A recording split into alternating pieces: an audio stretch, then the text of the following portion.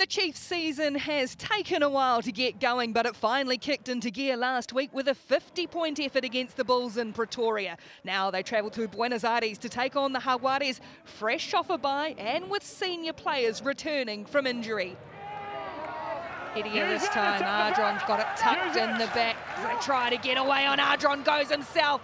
Just half a metre short. In fact, is he almost there? Ardron, no, still there for the Chiefs. Good defence on the line by the Jaguares. They're still under pressure. The Chiefs come at them again. Trying to disrupt. Weber. Offside advantage. Penalty advantage for the Chiefs again. Now they get it through to McKenzie. He strolls over, then it had to come. Great bit of work, wasn't it, from the Chiefs? First on the set piece. And have a look here. Magnificent ball from Weber. Getting that out to Damien McKenzie, and he just goes over. Harris to throw, finds Jacobson again at the front. And another advantage the way of the Chiefs as they get a rumble on. Heading over towards the sideline. They've got the advantage their way though, so Weber will clear. Chipped ahead, Marty for Damien, off the post, it's scooped up by Manu. Well, a little bit of luck, a little bit of fortune, but they've worked hard for it. And Tamua Manu gets the Chiefs second under the post. It was a nice bit of execution from Marty McKenzie. Watch this here, advantage at play. It was obviously aiming for the posts. Tamua, brilliant try, Chiefs. Leave it, Black, leave it! Oh, they've lost it again, the Jaguares, just as they look to press, and the Chiefs will bang this away and look to clear into half-time and take a handy advantage into the break. The Chiefs cling on at the end of the first half. They lead 17-6 at half-time.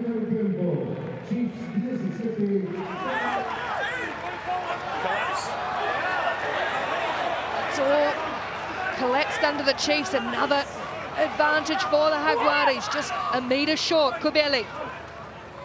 Diaz Bonilla looks to the side. McKenzie's underneath, and oh, it's pinpoint. Did he get it down? The crowd would suggest that Joaquin Tucalet has gone in the corner. And they knew they're under advantage.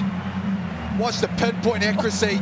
Yeah, just in there. You've got to remember, too, that short in goals. Thanks, buddy. Great bit of skill. His time over at Diaz Bonilla from out wide. Just coming around. It's a good kick, and now they are really back into it, the Jaguares.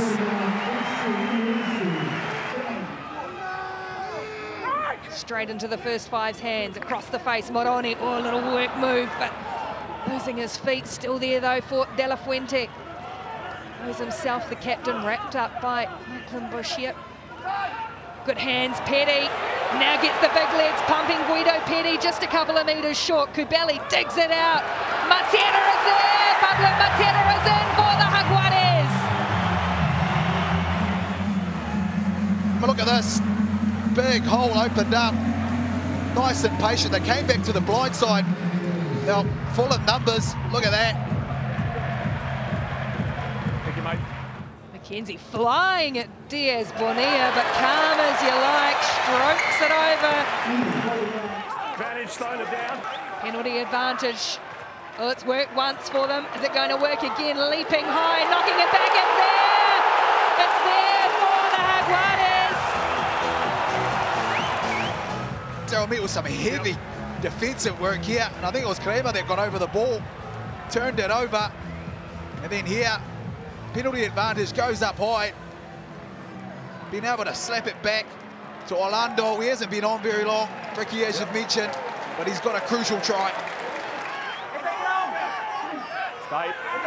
It's tucked under the feet of the Chiefs forwards. Talini Sui's got Tahuri Orangi. Tahuri Orangi is there! Te Toiro Tahuri Orangi in the corner for the Chiefs. Solid set piece.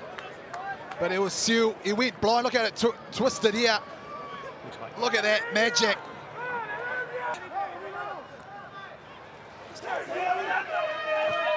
Huda goes, all they need to do is kick it out.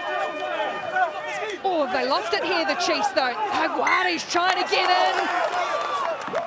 It's there for the Chiefs, and they will hang on at the death. They dominated in the first half, but had to score in the final 2 minutes to win it. get their second win of the Super Rugby season. The Chiefs 30, the Jaguares 27.